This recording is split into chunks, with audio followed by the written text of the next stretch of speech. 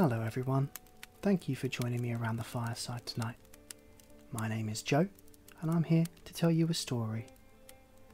A traditional old family favourite, The Ugly Duckling by Hans Christian Andersen, as translated from its original form, first published in 1843. It's a story that has been used for generations to show that you should never judge others based upon their appearance. A story that lies firmly within the hearts of children and adults alike for hundreds of years. If you like the stories or find them effective, please like, follow and subscribe to Tales by the Fireside. Every interaction truly means the world to this channel. Now please, get comfortable, let go of the daylight and join me for our story.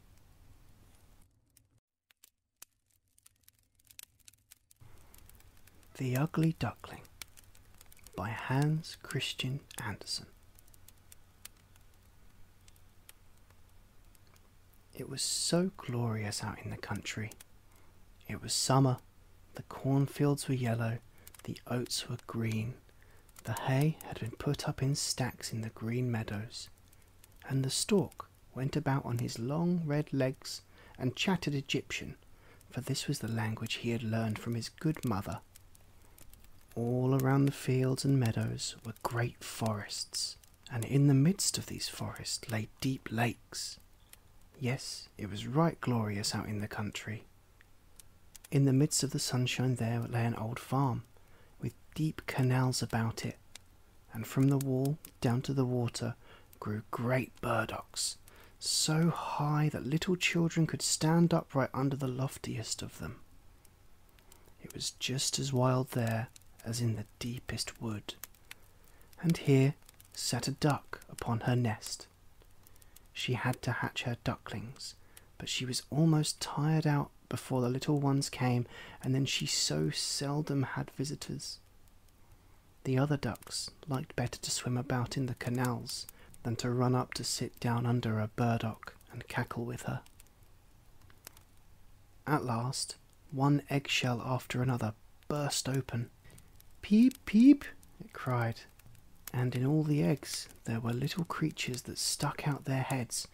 "Quack, quack," they said, and they all came quacking out as fast as they could, looking all round them under the green leaves, and their mother let them look as much as they chose, for green is good for the eye. "How wide the world is," said all the young ones, for they certainly had much more room now than when they were in the eggs. "Do you think this is all the world?" said the mother. "That stretches far across the other side of the garden, quite into the parson's field, but I have never been there yet. I hope you are all together." And she stood up. "No, I have not all. The largest egg still lies there. How long is that to last? I'm really tired of it." And she sat down again. "Well, how goes it?" asked an old duck who had come to pay her a visit. "It lasts a long time with that one egg," said the duck who sat there. "It will not burst. Now, only look at the others. Are they not the prettiest little ducks one could possibly see? They are all like their father. The rogue, he never comes to see me." "Let me see the egg which will not burst," said the old visitor. "You may be sure it is a turkey's egg.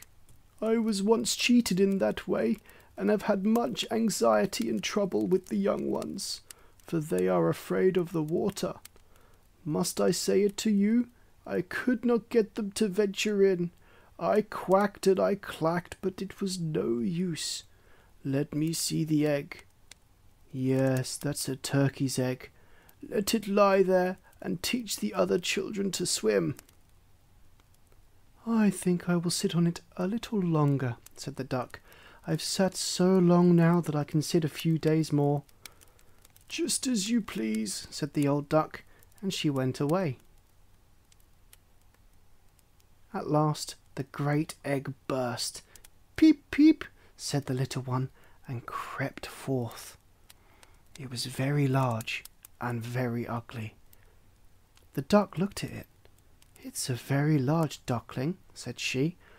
"None of the others look like that. Can it really be a turkey chick?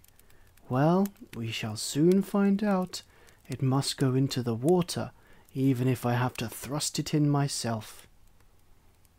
The next day it was bright, beautiful weather. The sun shone on all the green trees.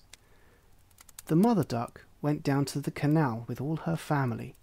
Splash! She jumped into the water. "Quack, quack," she said, and one duckling after another plunged in. The water closed over their heads, but they came up in an instant and swam capitally.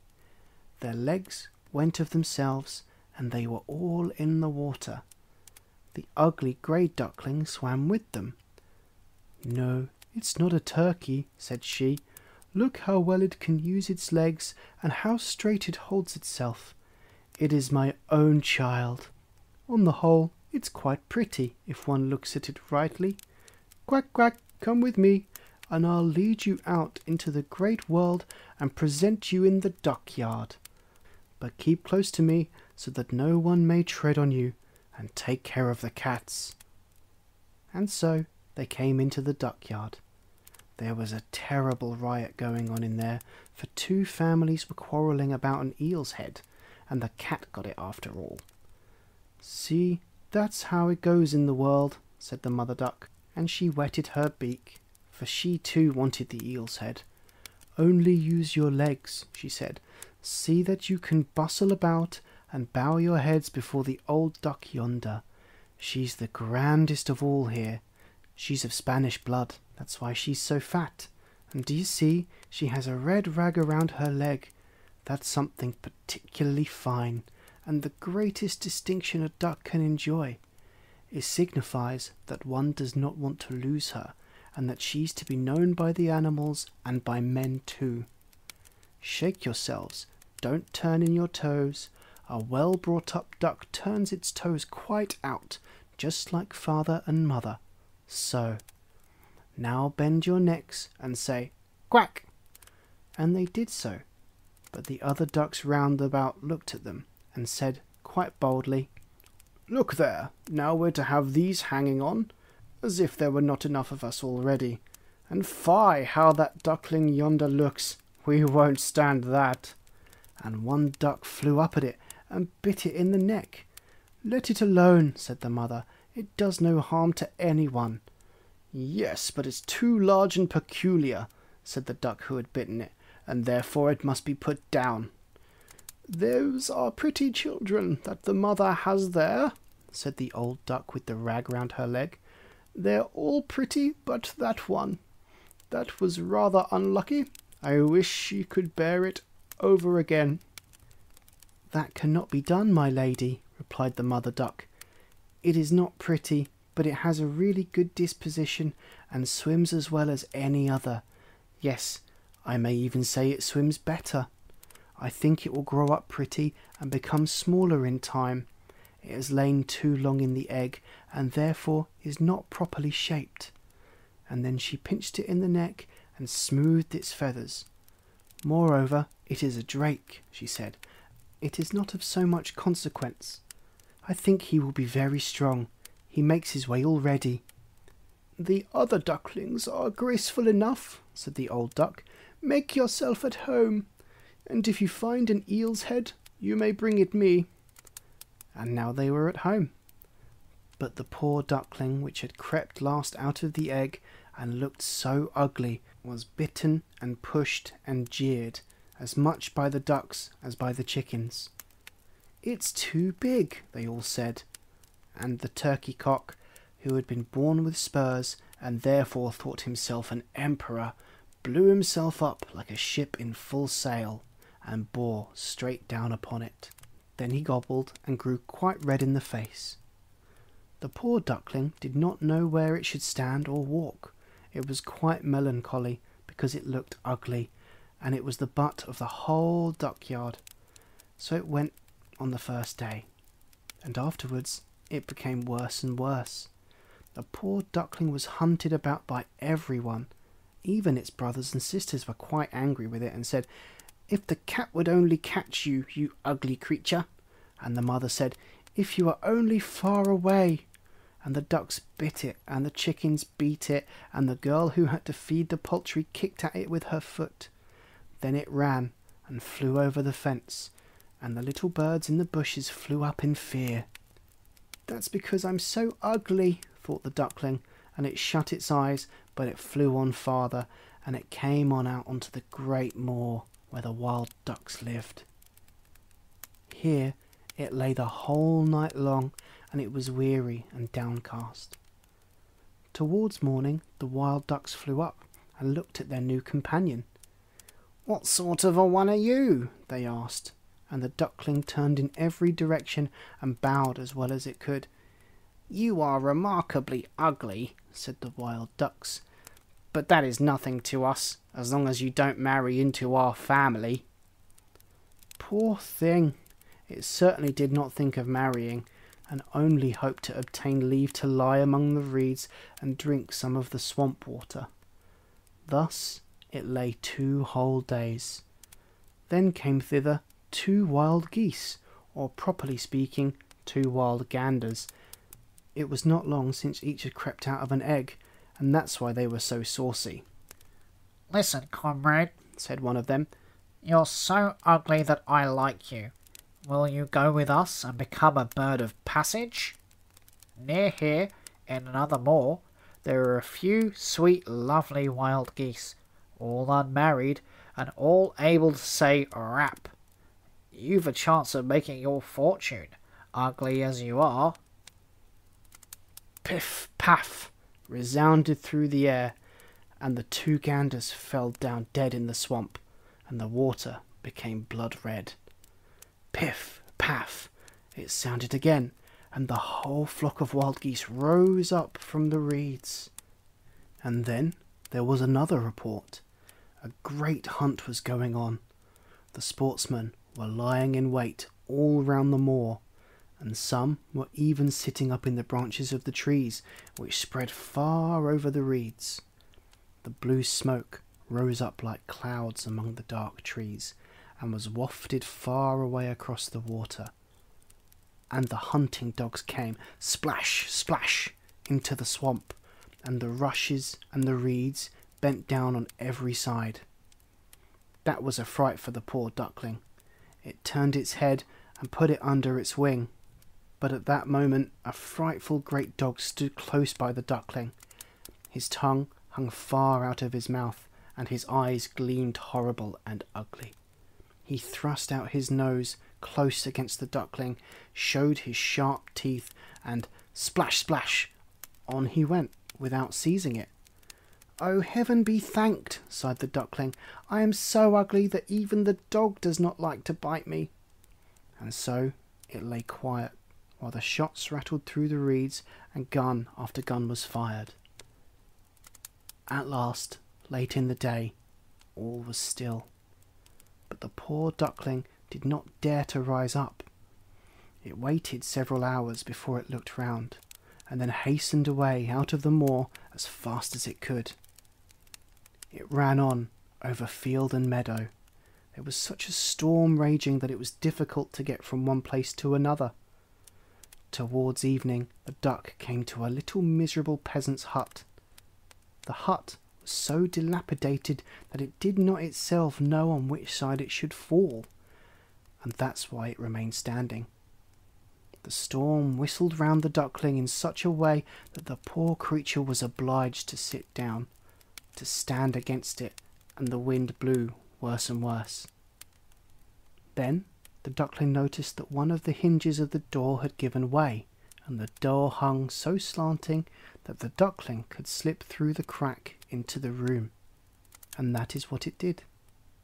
Here lived a woman with her cat and her hen, and the cat, whom she called Sunny, could arch his back and purr. He could even give out sparks, but to make him do it, one had to stroke his fur the wrong way. The hen had quite little short legs, and therefore she was called Chickabiddy Shortshanks. She laid good eggs and the woman loved her like her own child. In the morning, the strange duckling was at once noticed, and the cat began to purr and the hen to cluck. "What's this?" said the woman, and looked all around, but she could not see well, and therefore she thought the duckling was a fat duck that had strayed. "This is a rare prize," she said. "Now I shall have duck's eggs. I hope it's not a drake. We must try that." And so the duckling was admitted on trial for 3 weeks. But no eggs came, and the cat was the master of the house, and the hen was the lady, and always said, "We and the world," for she thought they were half the world, and by far the better half. The duckling thought one might have a different opinion, but the hen would not allow it. "Can you lay eggs?" she asked. "No." "Then you will hold your tongue." And the cat said, "Can you curve your back and purr and give out sparks?" "No." "Then you will please have no opinion of your own when sensible folks are speaking." And the duckling sat in a corner and was melancholy. Then the fresh air and the sunshine streamed in, and it was seized with such a strange longing to swim on the water that it could not help telling the hen of it. "What are you thinking of?" cried the hen. "You have nothing to do. That's why you have these fancies. Lay eggs or purr, and they will pass over." "But it's so charming to swim on the water," said the duckling. "So refreshing to let it close above one's head and to dive down to the bottom." "Yes, that must be a mighty pleasure, truly," quoth the hen. "I fancy you must have gone crazy. Ask the cat about it. He's the cleverest animal I know. Ask him if he likes to swim on the water or to dive down. I won't speak about myself. Ask our mistress, the old woman. No one in the world is cleverer than she. Do you think she has any desire to swim and to let the water close above her head?" "You don't understand me," said the duckling. "We don't understand you? Then pray, who is to understand you? You surely don't pretend to be cleverer than the cat and the woman?" "I won't say anything of myself." "Don't be conceited, child, and thank your Maker for all the kindness you have received. Did you not get into a warm room, and have you not fallen into company from which you may learn something? But you are a chatterer, and it is not pleasant to associate with you. You may believe me, I speak for your good. I tell you disagreeable things, and by that one may always know one's true friends. Only take care that you learn to lay eggs, or to purr, and give out sparks." "I think I will go into the wide world," said the duckling. "Yes, do go," replied the hen. And so the duckling went away. It swam on the water and dived, but it was slighted by every creature because of its ugliness. And now came the autumn. The leaves in the forest turned yellow and brown. The wind caught them so they danced about, and up in the air it was very cold. The clouds hung low, heavy with hail and snowflakes, and on the fence stood the raven, crying "Quaw, quaw," for mere cold. Yes, it was enough to make one feel cold to think of this. The poor little duckling certainly had not a good time. One evening, the sun was just setting in his beauty. There came a whole flock of great, handsome birds out of the bushes. They were dazzlingly white, with long, flexible necks. They were swans. They uttered a very peculiar cry, spread forth from their glorious great wings, and flew away from that cold region to warmer lands, to fair open lakes. They mounted so high, and the ugly duckling felt quite strange as it watched them. It turned round and round in the water like a wheel, stretched out its neck towards them, and uttered such a strange loud cry as frightened itself. Ah, it could not forget those beautiful, happy birds. And so soon as it could see them no longer, it dived down to the very bottom, and when it came up again it was quite beside itself.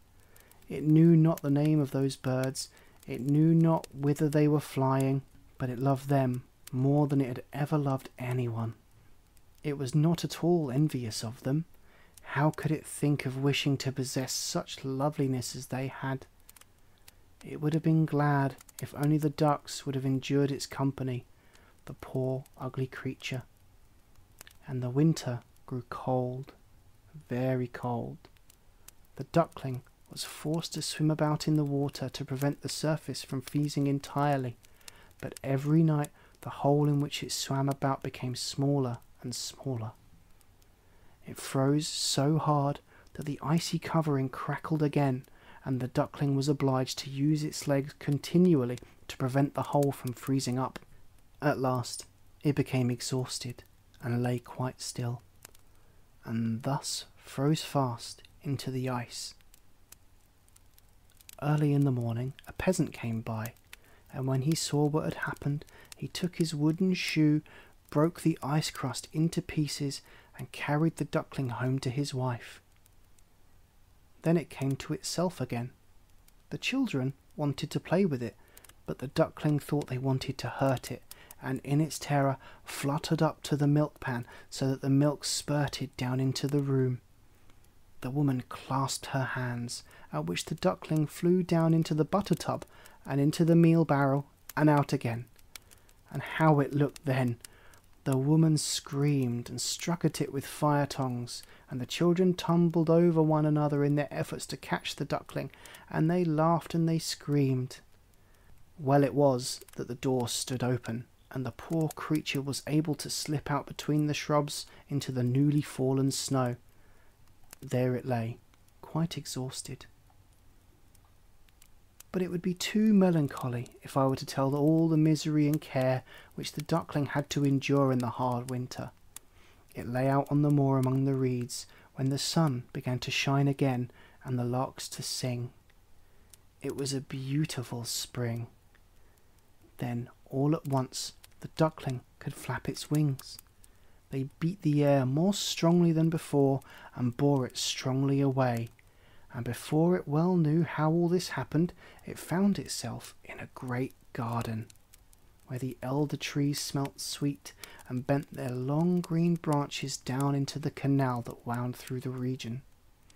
Oh, here it was so beautiful, such a gladness of spring, and from the thicket came 3 glorious white swans. They rustled their wings and swam lightly on the water. The duckling knew the splendid creatures and felt oppressed by a peculiar sadness. I will fly away to them, to the royal birds, and they will beat me because I am so ugly, and I dare to come near them. But it's all the same. Better to be killed by them than to be pushed by ducks and beaten by fowls and pushed about by the girl who takes care of the poultry yard and to suffer hunger in winter. And it flew out into the water and swam towards the beautiful swans. These looked at it and came sailing down upon with outspread wings. "Kill me," said the poor creature, and bent its head down upon the water, expecting nothing but death. But what was this that it saw in the clear water?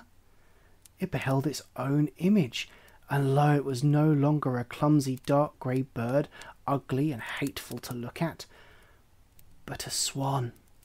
It matters not if one is born in a duck-yard, if one has only lain in a swan's egg. It felt quite glad at all the need and misfortune it had suffered. Now it realized its happiness in all the splendour that surrounded it, and the great swans swam round it and stroked it with their beaks. Into the garden came little children who threw bread and corn into the water, and the youngest cried, "There's a new one!" And the other children shouted joyously, "Yes, a new one has arrived!" And they clapped their hands and danced about and ran to their father and mother, and bread and cake were thrown into the water, and they all said, "The new one is the most beautiful of all, so young and handsome."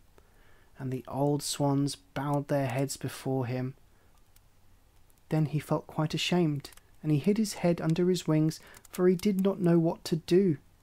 He was so happy, and yet not at all proud. He thought how he had been persecuted and despised, and now he heard them saying he was the most beautiful of all birds. Even the elder tree bent its branches straight down into the water before him, and the sun shone warm and mild. Then his wings rustled, he lifted his slender neck, and cried rejoicingly from the depths of his heart, "I never dreamed of so much happiness when I was the ugly duckling." The end. Good night.